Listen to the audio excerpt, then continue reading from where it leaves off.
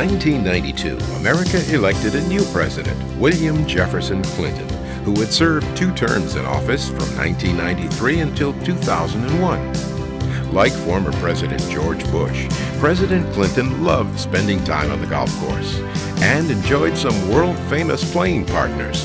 I remember the first time that I was asked to play with President Clinton, and I wasn't a strong supporter of the president at the time.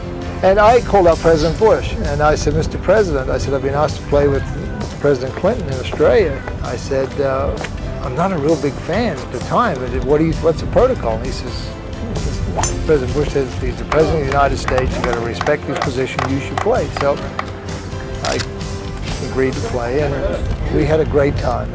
We still remain friends, and I think that's wonderful.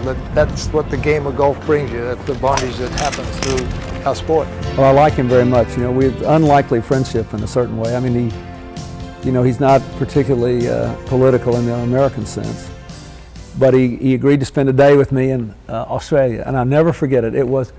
I've had some wonderful days on the golf course with great players. Jack Nicklaus was kind enough to play with me 2 days in a row in Colorado in '93. We played 2 days with Ford and Clinton, and first day we played a country club of the Rockies, and the president took a few too many mulligans and shot a pretty high score. And the second day I made him play golf, and he played pretty well. But he's got a nice golf swing. He hits the golf ball quite nicely, and he loves to play the game. He loves golf. He is a golf fanatic. He is a real student of the game. It's his true relaxation. When you go golfing with President Clinton and you're out on the golf course, you talk about nothing but golf. He is very competitive, as you can imagine. He hates to lose, and he's just a load of fun to play with, but he is a real competitor. I just like to play. I get into it. I'm enthusiastic. I like to win. I don't like to lose, but I like to play. And even the bad days are good for me now. He's pretty good, and he likes to play as much as he can, so a lot of the pictures that the press takes with him playing in the dark with various folks, myself included, are all true. And it's not because, it's because he doesn't get a chance to finish, so he likes to finish, and it really doesn't, it's kind of a challenge to play in the dark. I keep telling him sometimes he plays better in the dark than he does in the daytime. I have never seen him take a score that wasn't his true score. So I take complete and total umbrage at the fact that people criticize him for trying to be a better golfer because the only time he gets to practice is when he plays. I think it's an unfair characterization to say that he takes a lot of mulligans. Way overrated. If he does take a mulligan out on the course, he still plays the first ball. But listen, this is relaxation for the president. And if he does something wrong, he's going to try and fix it and see what he did wrong. He may have just flown 10,000 miles and got out of the car to go hit the ball.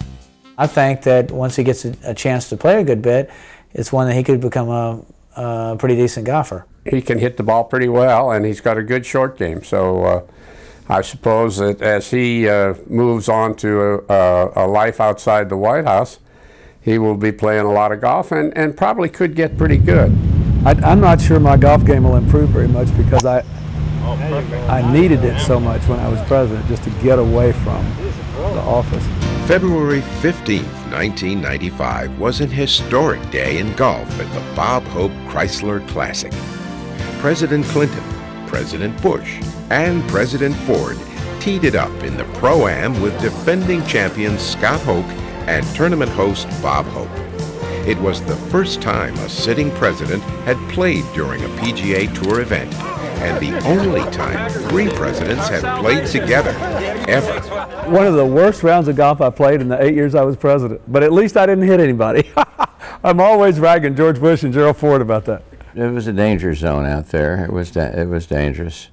I hit a woman named Mrs. Early, I think on the first hole, flattened her, and drilled her right in the middle of the forehead, and blood was oozing out, and she was lying on her back. And actually, my side of it is that I hit the tree in the fairway, and took a bad shot and did in Mrs. Early. And I called her later, and she said, "Oh, don't apologize. I'm very famous. My answering machine is overloaded with calls. Everyone knows who I am." I played better than I expected. I didn't hit a person. Well, my drives could be a little better, but otherwise I'm having a wonderful time. There were so many people there, it was actually tough to hit it very far in the woods because I was going to hit somebody before it got too deep.